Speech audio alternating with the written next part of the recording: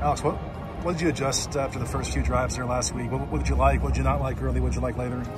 Yeah, I mean, obviously some you know, you let the ball get loose a couple times, both in the pass game and the run game, and you know, it's always easier to look back on it once you see it on video and you see it break. Oh, it's just blank. And as we tell the guys, it's never just anything. It's just our careers are on the line every Saturday, players and coaches. And so I think some of it, as we talk to the guys, is that trust factor. And you just see periods of lack of trust.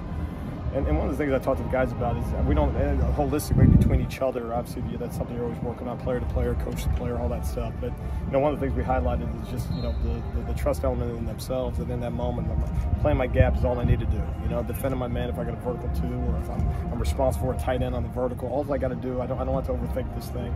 And so I think a lot of that is just settling in and making sure that we trust some of those things that we do on Tuesdays and Wednesdays. You know, a year ago we were maybe screaming from the rooftops saying we're not getting it done on Tuesdays and Wednesdays and Thursdays and all those things. And one of the things, you know, kind of as we look at it right now, we got to make sure that we're doing the things on Tuesdays and Wednesdays. And those things will show up on Saturdays. And obviously the opponent's going to make it very difficult for you. I mean, they're going to try to, you know, mess with your eyes and token play fakes, and that's one of the things that kind of the second level of defense kind of struggle with a little bit. But no, I would highlight the trust on those things. You know, and sometimes too, when your back's against the wall, and you like to do it when your back's not against the wall, and just say we're going to show up on a Saturday and do it from the jump. When your back's against the wall, what else you got? It's just trusting each other and trusting yourselves, and I give the guys a lot of credit for doing that. Coach Riley talked about early in that game, you dialed up some of the perfect play calls, and then the players just didn't execute. How frustrating was that, and why do you think that happened? Well, it's little things. It's you know, a 3rd and 2, and you know, you tackle it for 2.5. It's a 3rd and 9, and you tackle it for 9.5.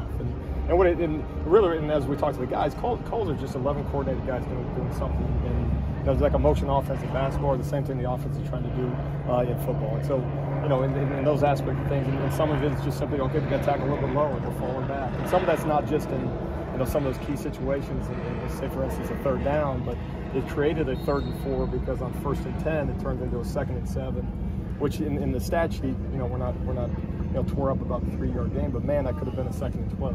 And so all those things. And so again, I highlight that. We got to make sure in those moments, you know, when you got 11 on the table and you get a chance to double down, man, you got to double down on some of them. And you're not always in that position. Believe me, there's other ones that you want to have back. And so we just got to we got to know when some of those moments occur. You know, you see that out ball on a 3rd and 2, and it's something we worked on. Oh man, you know, that's one that we're saying it's either a PBU or it's going the other way type of thing, which obviously Jacoby had another one later in the game which was really good to just mention one of them. So, but that's a constant, and again, it's not from lack of effort, which is a good thing. But we got to make sure we get there a click sooner in some of those respects. Caitlin was already coming off an All-American season, but where have you seen him make the most improvement this year?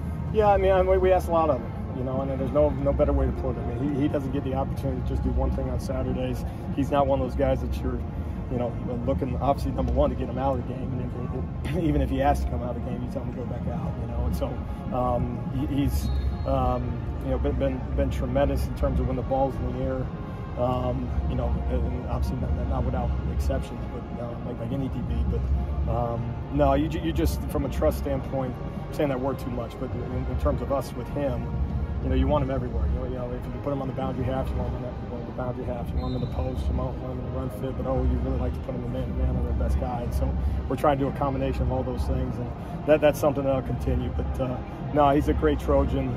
He's a great person.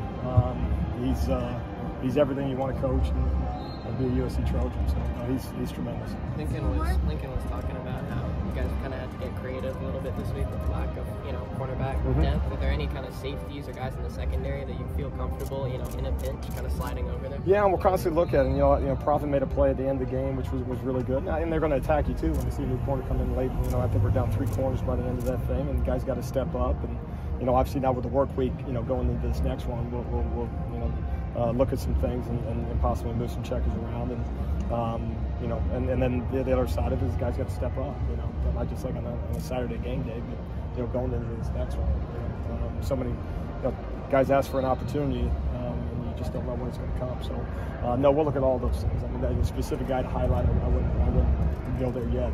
But it's some of the same faces you saw last week. Thank you, Coach. All right, thank y'all.